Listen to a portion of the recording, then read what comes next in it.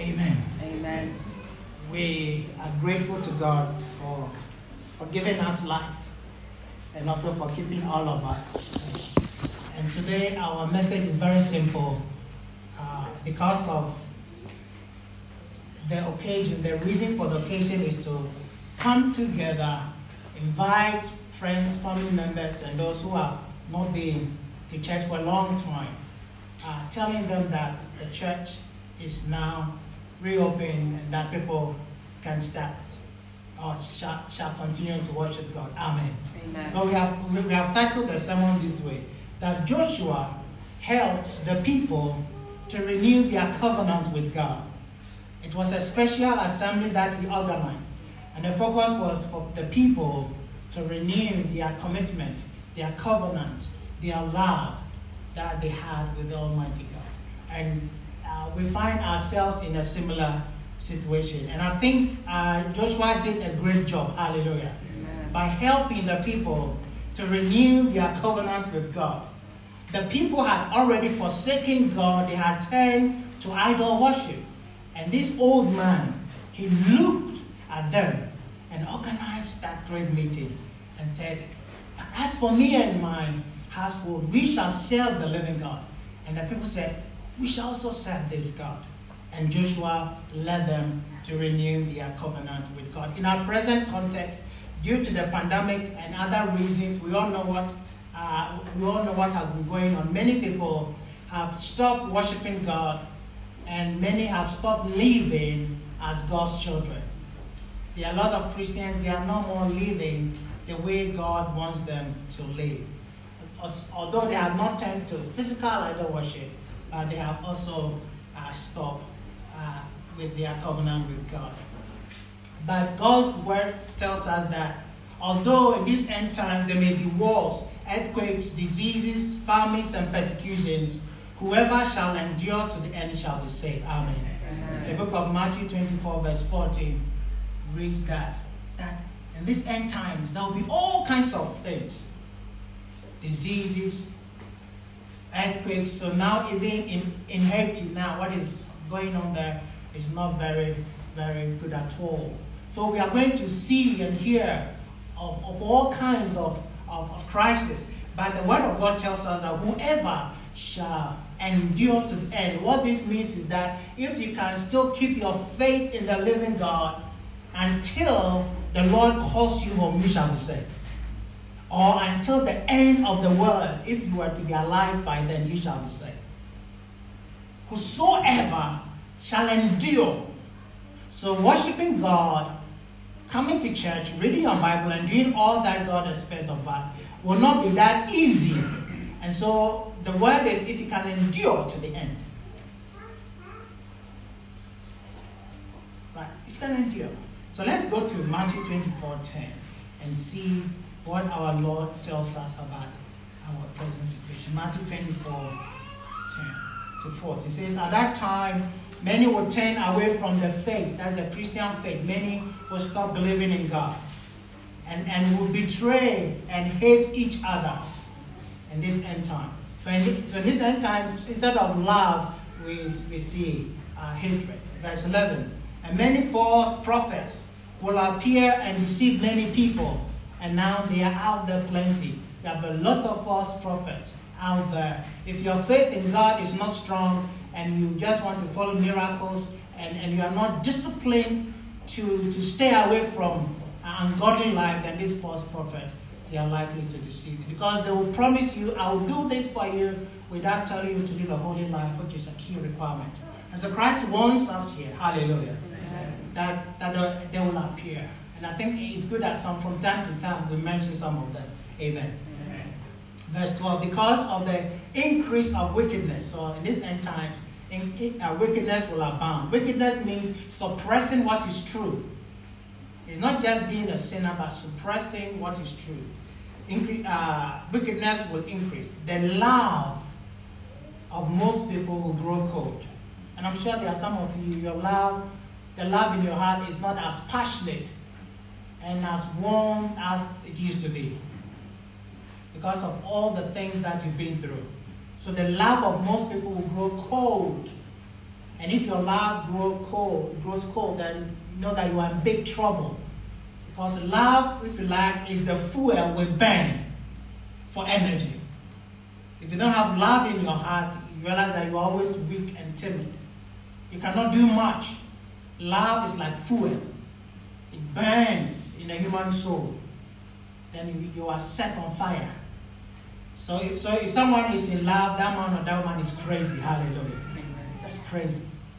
And the Bible says because of wickedness, the love of most people will grow cold. Verse 13, but the one who stands firm to the end shall be saved. To the end here means to the end of the world or the end of your own life. If you continue to endure in the midst of all this, to the end of your life, at the age of 70, 80, 90, any age the Lord will call you home, you shall be saved. But if you stray, if you stop and depart, then as we all know, it means that you have not believed. The verse 14, and this gospel of the kingdom will be preached in the whole world as a testimony to all nations, and then the end will come. And as I said in the announcement that the church, we are now getting to that point where we need to take the gospel to other parts of the world. Amen. Amen. And we need at least about a year or 18 months or 2 years to prepare ourselves. That maybe at today's Sunday, half of the church will be in Birmingham doing crusade, and half will be here worshiping God.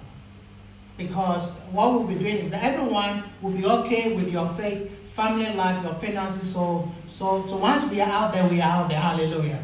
And so everyone, please try to sit up a little bit and sort your life out nicely so that when the time comes, we shall all embark on that trip to the utmost part of the world.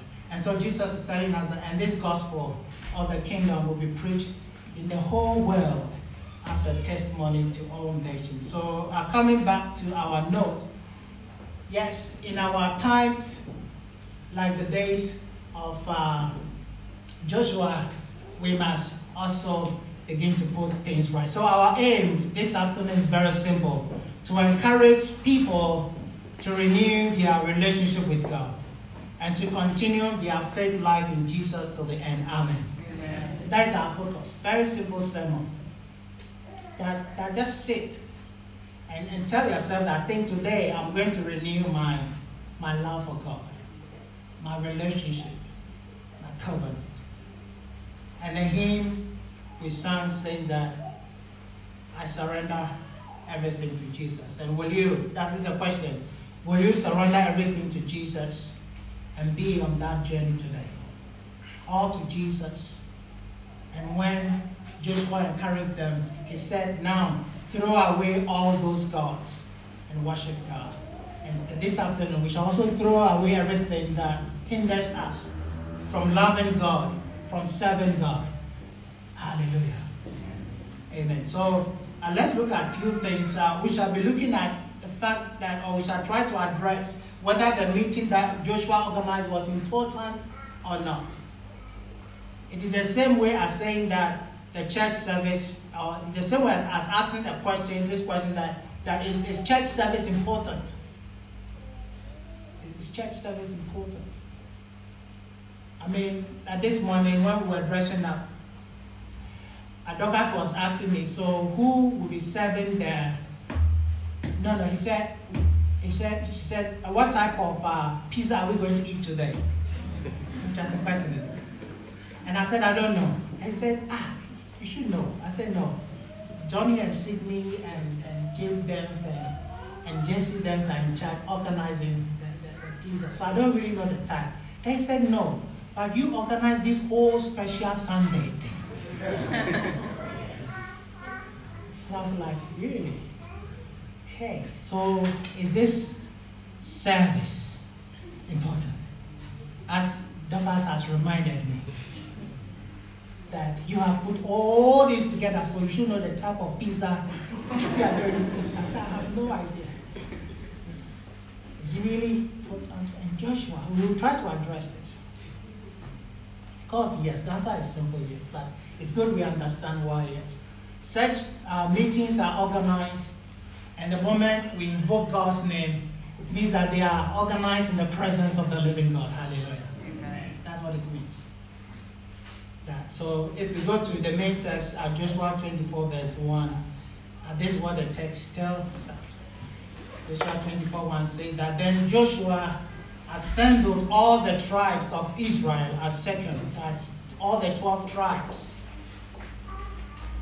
He assembled all of them. So this was not the usual Sabbath gathering or other special days in Scripture. It was special than that. So then Joshua assembled all of the tribes. He summoned the elders, the leaders, the judges, and officials of Israel, and they presented themselves before God. So it was a great gathering that he organized. And what makes it special was the fact that it was not done in the presence of the living God. So when God's people come together like this, in the name of God, it means that we are in the presence of God. Hallelujah. Amen. And that's what makes it very special. And this is also done in heaven. That in heaven, the angels of God, from time to time, they present themselves to God Almighty. They show themselves. They gather in the presence of the Almighty God and say, Father, look at us. And so in some sense, church service also represents this. In the book of Job 1:6, which I'm sure we know this text very well, it talks about how, I think we can go to that text, read that text to get the book of Job 1:6, how the angels of God presented themselves before the living God. And even Satan went there as well. Hallelujah. Satan went there because Satan too, by nature, is a child of God. But by faith, he's not a child of God. By nature means God made him, created him. But by faith, he is not, because he does not obey God. And elsewhere in the gospel, Christ tells us that my brothers and sisters are those who obey the word of the living God, right?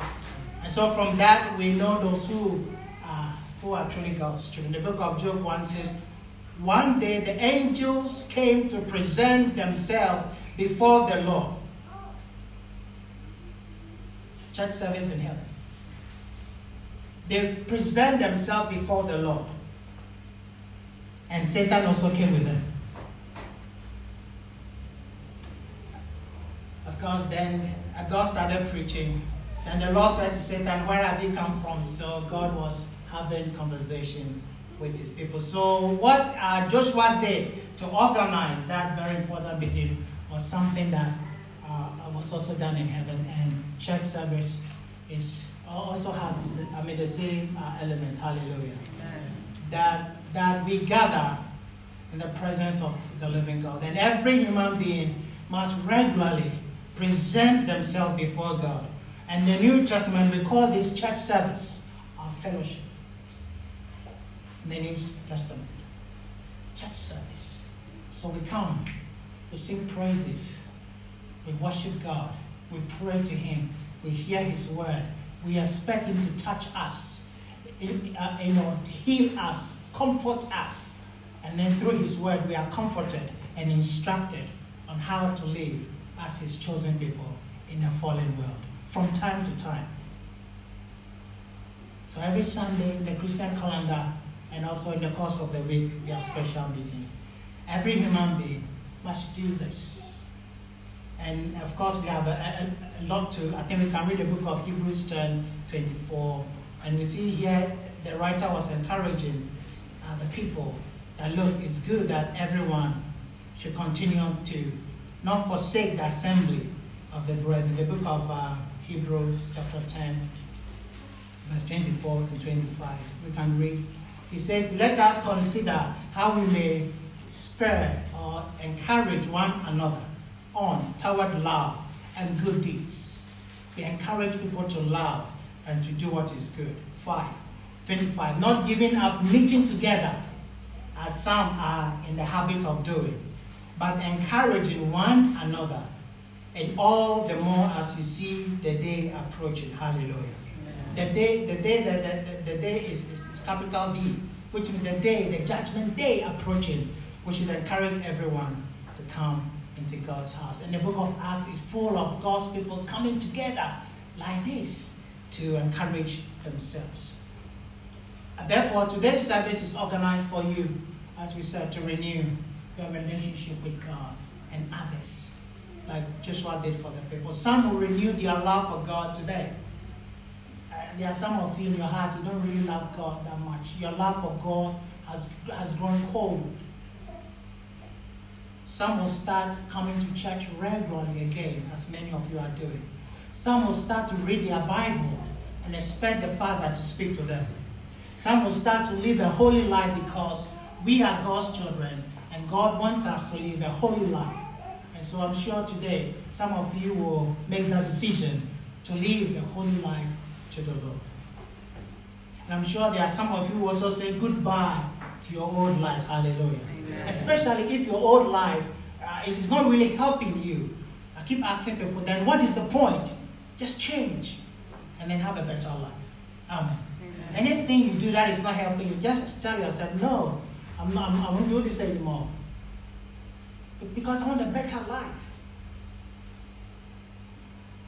I want a better life. I want to progress. I want to do well. I want to make it to heaven. It's any lifestyle that is not helping. I'll say goodbye. Some will also receive Jesus Christ as your Lord and Savior. Christ is the one the Father sent to die for our sins. Some of you this afternoon will do that. And others perhaps will also respond to be baptized. Hallelujah. Amen. In fact, a lot of churches now have expressed interest in our baptism pool, which is good. Amen. It's good. So yeah, they'll be coming to use our pool and we shall charge them a fee. Hallelujah.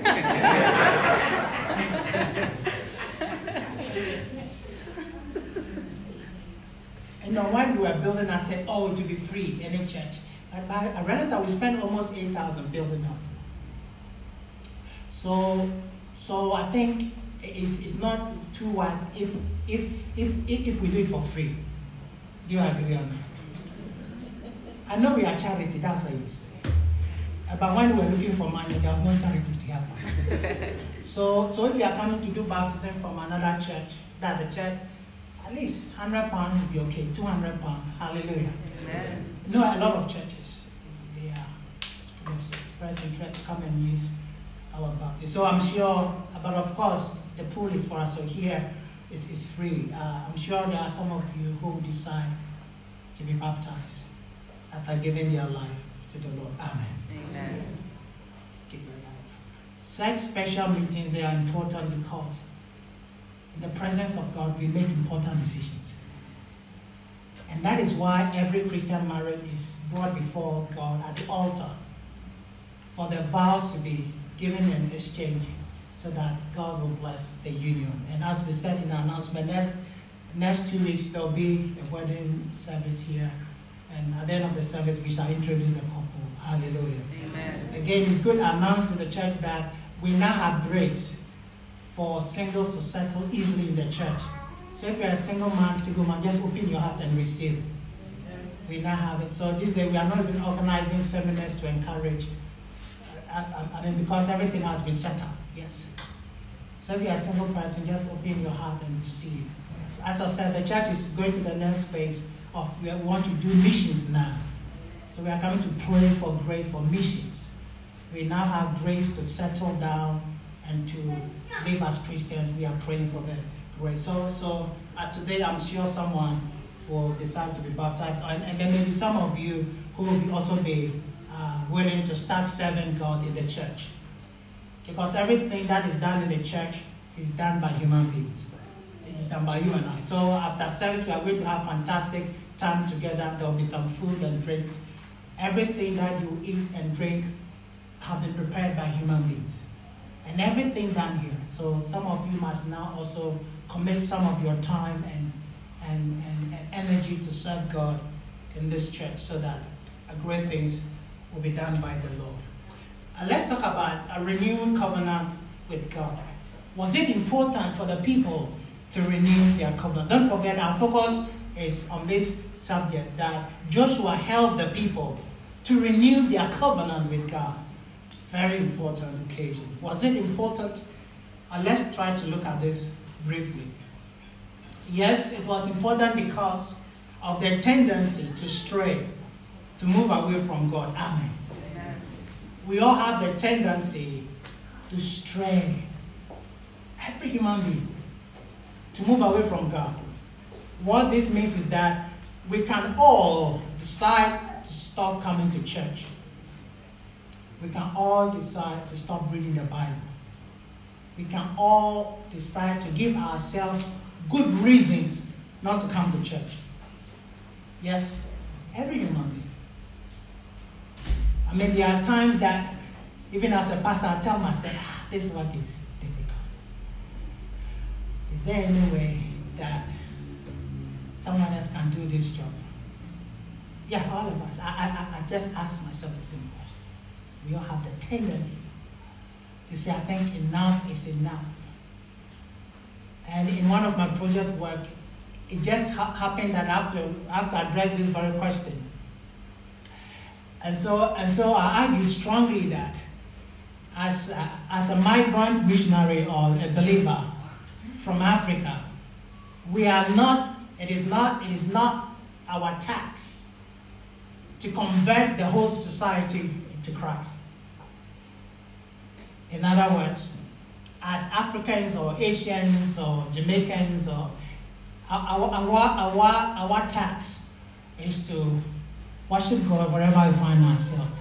But to convert the whole society to the Christian faith, that's not our task. It is the work of the whole society. Do you understand? So what I'm arguing is that for the British people to go back to the Lord in numbers should be the work of the British people, not we Africans. Okay. And so from time to time I'm reading that section, isn't it? And then it gives me some kind of relief.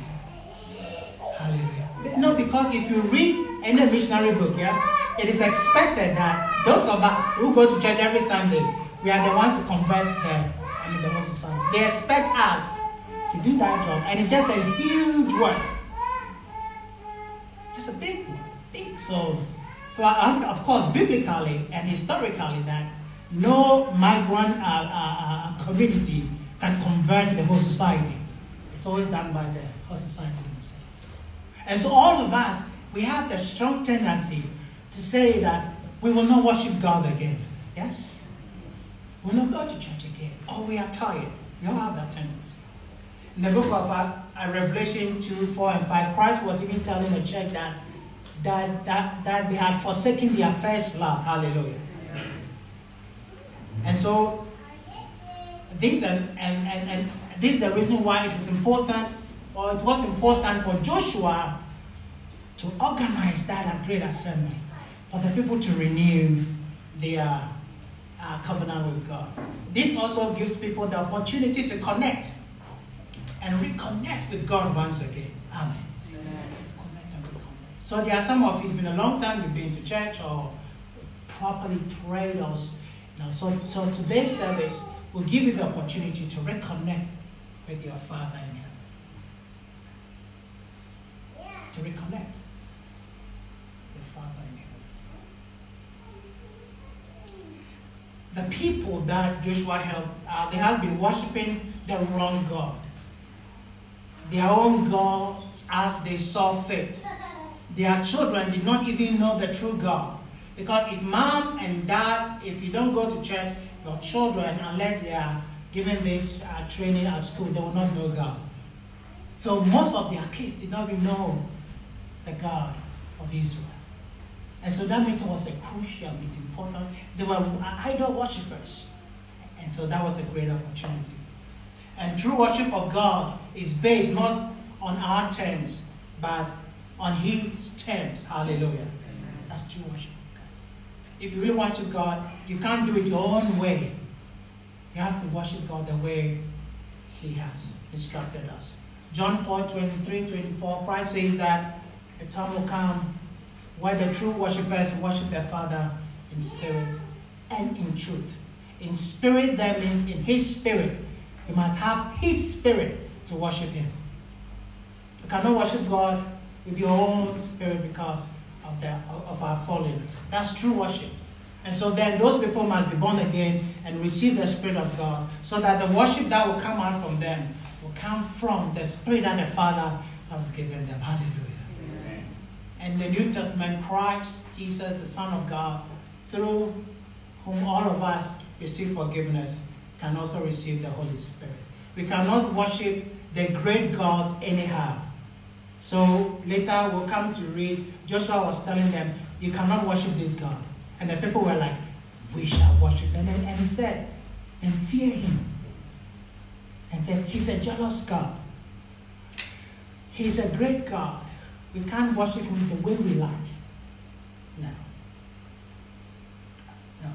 And many people are worshiping God wrongly. And so they don't experience his blessings. If you don't worship God the right way, you will not. You have to worship God the right way. Amen. Amen. In the Old Testament, that body of literature about which the people were to be instructed from was given to Moses. In the Old Testament, they will look at the law of Moses. And in the New Testament, John 1:17 says that grace and truth came to us through Jesus Christ. Amen. Amen. So Christ tells us how we should worship the Father. And then we set scriptures and we worship God accordingly. And so that meeting was key for their covenant to be renewed. And this afternoon, I'm sure many of us, if not all of us, will renew our relationship and love that we have for God. And so let's go back to our text. Look at the call Joshua made and the responses of the people, right? So we go to Joshua 24:13 to 24.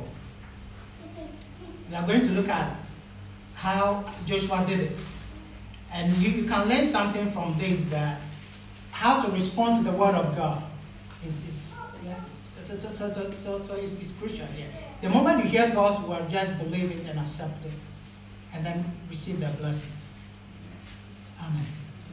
Yeah, don't just listen and go home the same. Listen and respond.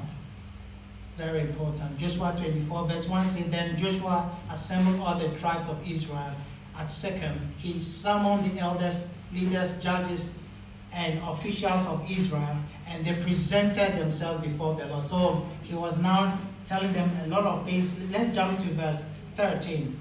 Now, having told the people all that God did for them, he also added this. Verse 13, Joshua 24:13.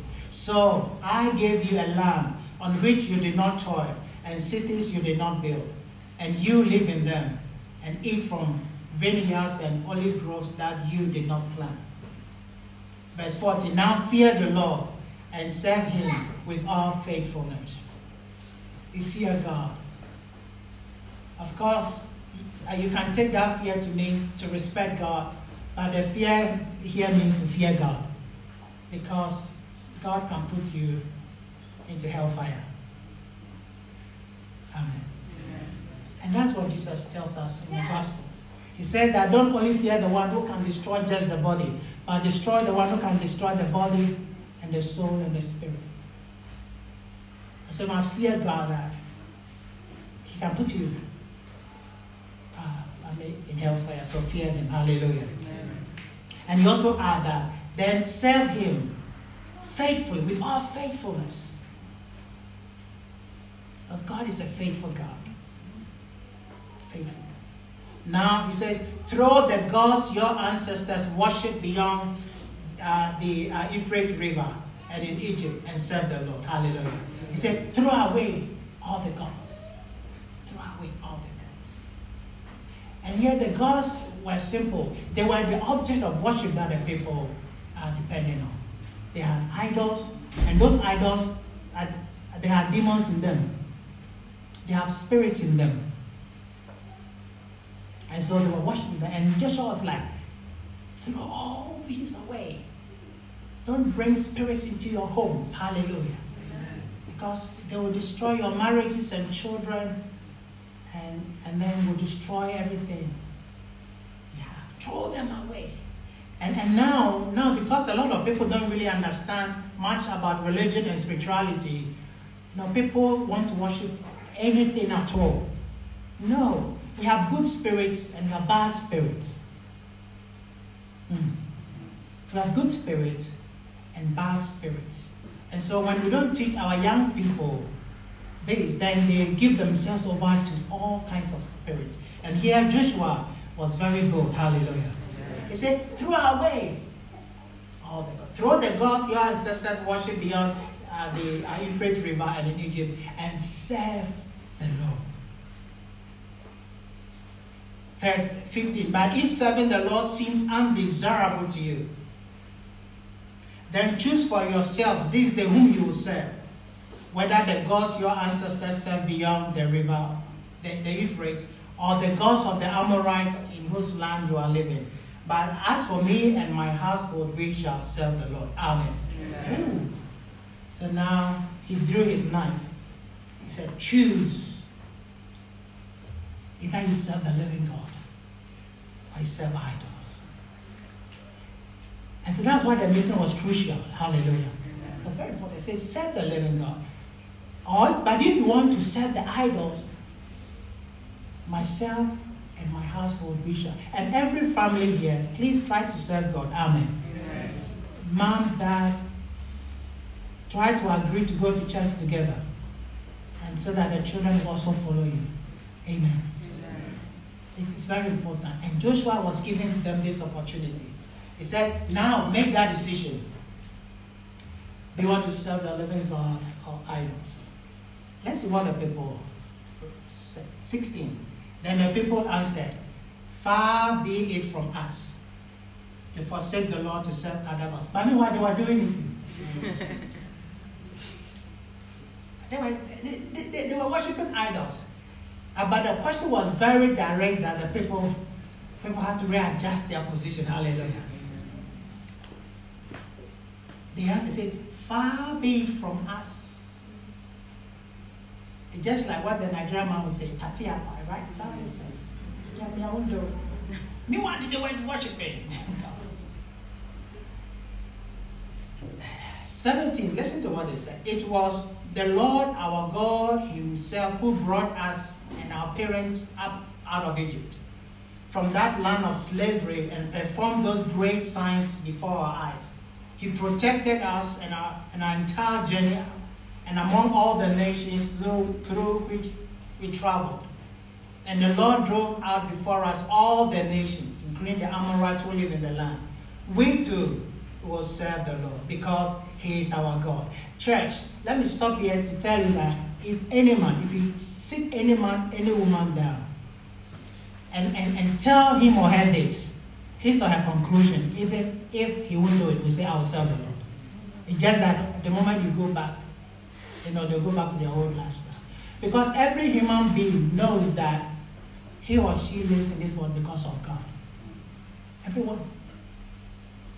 That is the truth. And so they themselves were like, it was God who saved us and protected us. So we serve the Lord. Joshua presented them with a hard truth that they themselves were even preaching to Joshua. And this afternoon, I'm sure there are many of you, if you really examine your life carefully, I'm sure your conclusion will be that I'm alive because of the grace of the living God. Amen. All of us. And of course, for me, that notion always challenges me to give my whole life to serve God. Because I know if I don't serve God, I don't know the kind of life I will live. Of course, as a young man, my aim was very simple. Just study, have a good job, and just be a normal Christian. You know a normal Christian's life? Normal Christian life, just come to church. After service, say hi, then go home. That's a normal thing. And then I will live a good life. And then if I tell you my good life,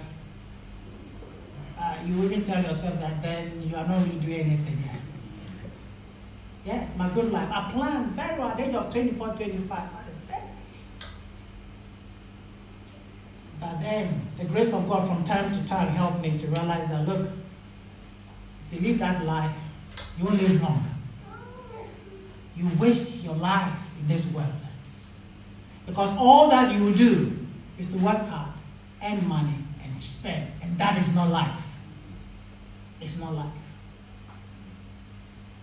So then we gave ourselves to God 100%. And then later on, he called us into his ministry. And the people were like, it was the Lord who protected us. Therefore, we too shall serve the Lord. And God has been kind to you. Hallelujah. Amen. I mean, at this pandemic, we've had a lot of bad stuff. And one of the day, a brother called and said, Bishop, I'm dying. I said, what do you mean? He said, I'm dying. One, I have COVID. I'm coughing and just full of blood. Look at me. I can't sleep. I can't eat. Just this year. I said, I'm dying. So I sat in the car. It was a Sunday afternoon after online service. I sat in the car, drove to the house. And then the wife said, Bishop, don't come. Because all of us here, we've got COVID. Then I said, don't worry. Me, myself, I've had the COVID and I've recovered. So let's be together. So then he opened the door, then I also entered. And then he said, look at me, Bishop, he will cough blood. He said, I'm dying. My lungs are gone. I said, how do you know? He said, I'm dying. He said, Bishop, can't you see I'm dying? See, I can't even breathe. See, look at me, I can't breathe. You are laughing. This is serious matter. I said, no, you won't die. Just relax. Have you taken your medication? Have you called is it 111 or 9 something? He said, yeah, they said. I said, just calm down. Get some food to eat. In fact, they had nothing to eat because they were all isolated, yeah? So I said, okay, let me go to Tesco's and get, what do you want? So they listed, I drove, got all the things I brought. I said, drink. I sat down for 2 hours. And then before I left, I was sleeping. Later on, the ambulance came. They attended to him. They took him to the hospital. Thank God they brought him back. They said everything seems to be okay, so calm down. You know, he's alive. I mean, he was here last week Sunday. Today he's working. That's why he's not in church. So if God has kept all of us safe like this, and if you say you worship God, then I say, well, then it's on to you. Amen. Then it's on to you. And not only this COVID. The many other instances that God has been doing. And so the people were like, we too shall serve the Lord. Hallelujah. Amen. We too shall serve. Verse 19. Joshua said to the people, you are not able to serve the Lord. He is holy God. He is a holy God. He is a jealous God. He will not forgive your rebellion and your sins. If you forsake the Lord and serve foreign gods, he will turn and bring disaster on you and make an end of you, after he has been good to you. So Joshua was like, to serve this living God, you must be serious. Amen. Amen. It is not something you are in and you are out. You are in and you are out. No. You must be serious. Because he's a jealous God. And I think I've been telling the church that there is no true love without jealousy, right? There is no true love without jealousy. If you love someone, there will always be jealousy. And not in a negative sense. And so if God loves you and you don't love him back, he's not happy. So Joshua was telling them that, look, me and my household, we serve God. And this God is a jealous God because he loves you. He will not play with your feelings. He loves you. So when you are coming to worship him, just be a bit serious. He said he's a holy God, meaning that he's a God who has set himself apart. He's different from all the other gods. He's not like any other God. He's holy and righteous. And so you can't serve him with this attitude. No, you cannot. You are in your act. You are not so sure. If you do that, you disturb his love. In fact, the book of Revelation, Christ was saying that because you are lukewarm, I'm about to spew you out of my mouth. Because I cannot contain that man, that woman who's lukewarm. I want you to be on fire. And I'm sure we all know how uncomfortable with someone can make our lives, if the person's love is not really there, lukewarm, is it? You agree? As if she loves you or not. You are even confused. As if he loves you or not. You don't even know. Then you ask yourself, please tell me, do you love me? And Joshua was like, with this attitude, my brothers, you cannot worship this great God. He is a jealous God. And he will not forsake you. I will not forgive you if you rebel. After he has been good to you. 21, listen to the people's response. The people said to Joshua, no, we will serve the Lord. Hallelujah. Amen. We will serve God. Then Joshua said, you are witnesses against yourselves that you have chosen to serve the Lord. And they said, yes, we are witnesses, they replied. Now then Joshua said, throw away the foreign gods that are among you, and yield your hearts to the Lord, the God of Israel. Throw away your object of worship. Let go of that which prevents you from worshiping God. They throw them away. And of course, I'm sure after the summer, we have to take time to talk about religion and spirituality again, so that people will not just believe that all religions are equal and that you can worship any God at all and still see yourself as a Christian. We shall also mention some of the dangers if you worship spirits. For if you worship spirits, the spirit will disturb you. For human beings are not supposed to worship or engage with spirits at all. Hallelujah. Yeah. So we need a special teachings on that. There are a lot of people struggling. In fact, partly this is a mental health issue. Of course, some are clinical, but many are also due to evil spirits. And it's good that our young people become aware. Yeah. If you go and call saints, you know saints, spirit, if you talk to spirits after that, you have them in your life, they will disturb you. And so it's good people really understand some of these things. If not, we'll see our loved ones being hurt so much in this end times. Again, Joshua repeated, please throw away all the other gods. Verse 24. And the people said to Joshua, we will serve the Lord our God and obey him. That is how we respond.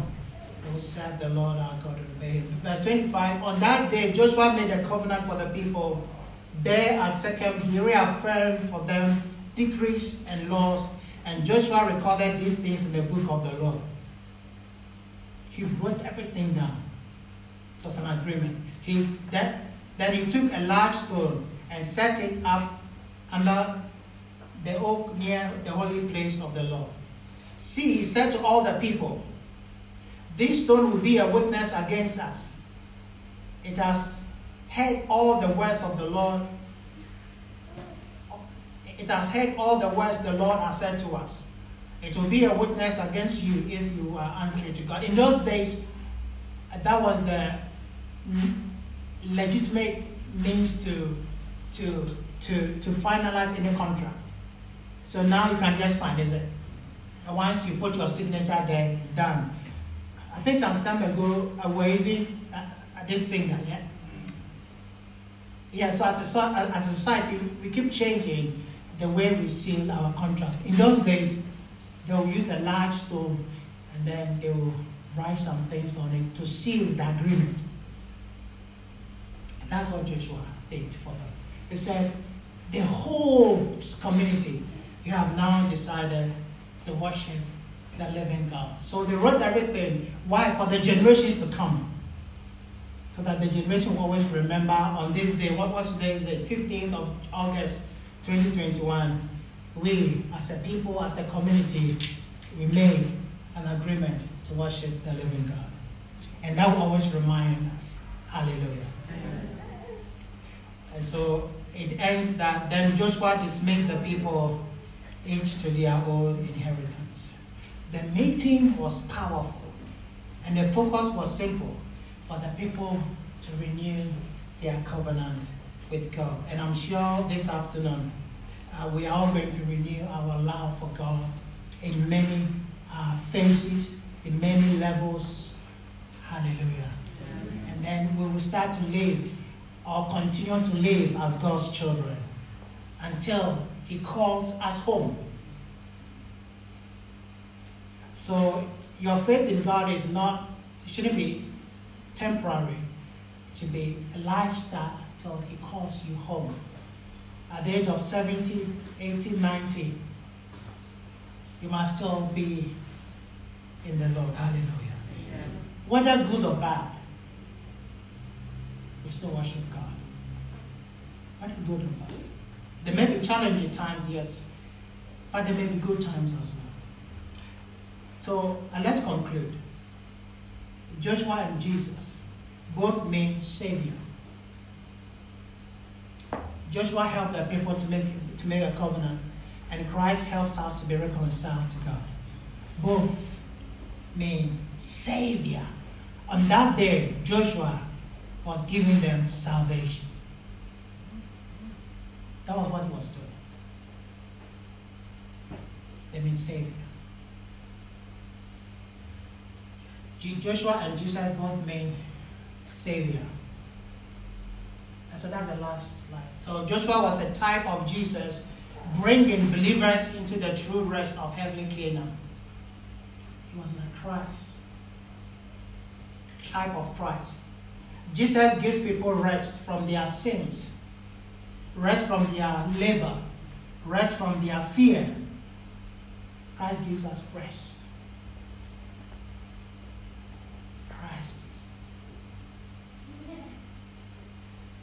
He does this by giving you a new life,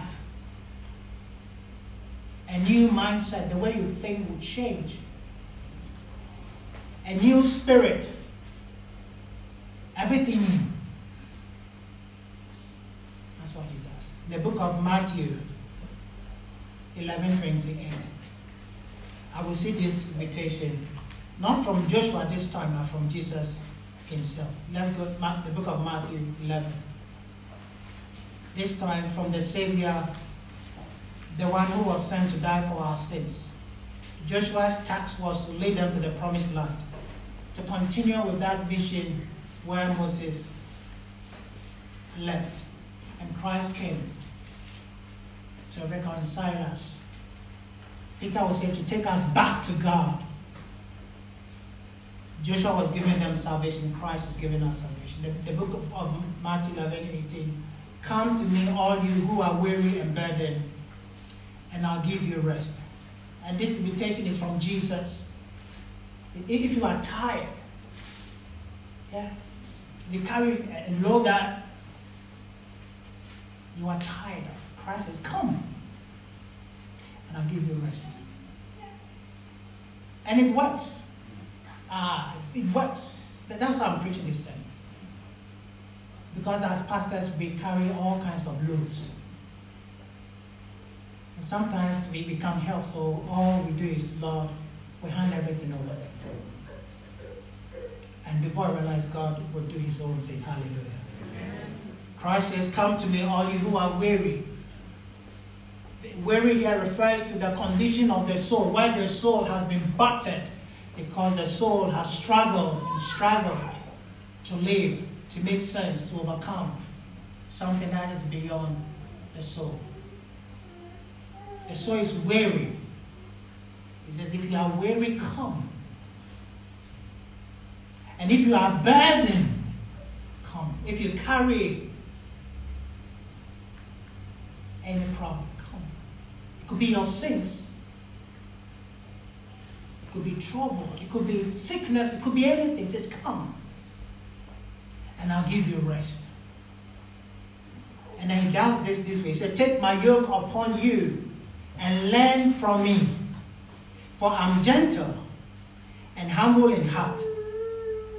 And you will find rest for your souls. Amen. Amen. I will leave this verse to you to go and explore further. Verse 39. How do we take Christ's yoke upon ourselves? And how do we learn from Christ? One thing I can tell you is very simple. Christ will never act in anger. Yeah? Christ will never act in, because if you act in anger, you hurt yourself. If you act in anger, you hurt the first person you hurt is yourself.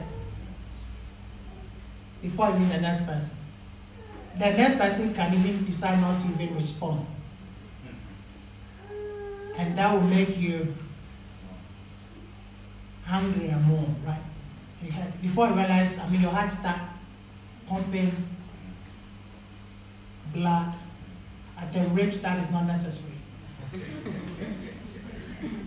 And Christ will not act in anger. When we begin to learn from Jesus, which all of us Christians are to learn from Christ, we are followers of Jesus. He does not act in anger. He does not hurt anyone. Wherever Acts 10:38 tells us, wherever Jesus went, he was doing good. Wherever. I'm just mentioning some few things about our Lord.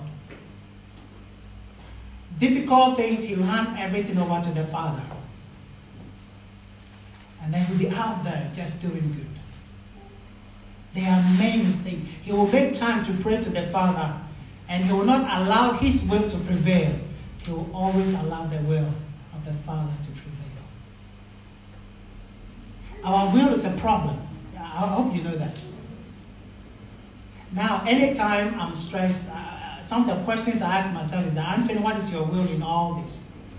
Do you want your will to prevail or God's will to prevail? And the moment I drop my own will, I find peace.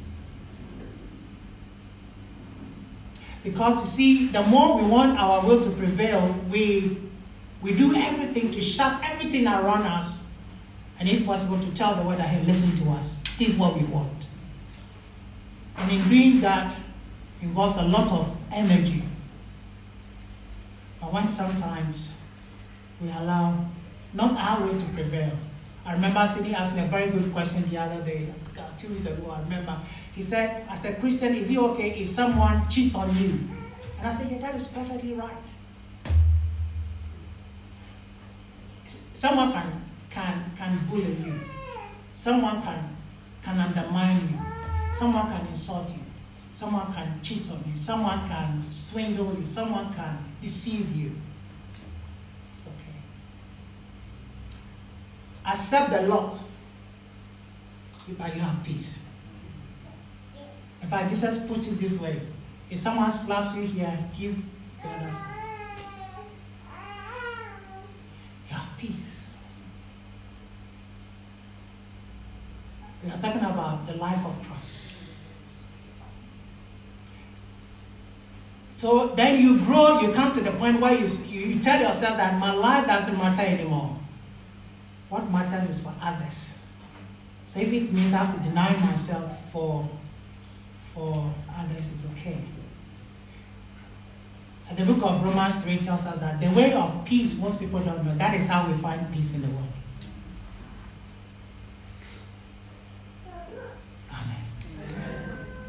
That is why. So most of the time, it's not all. It's not. It shouldn't be that your will should prevail.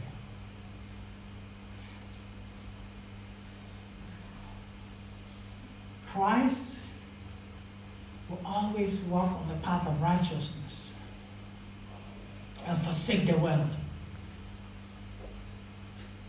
Righteousness.